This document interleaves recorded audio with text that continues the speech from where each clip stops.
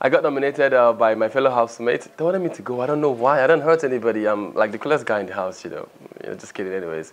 And I was so scared, tensed up, and stuff like that. When Starzz called me on, I was so scared. And it's okay. Men also cry. I mean, strong men cry, yeah, once in a while.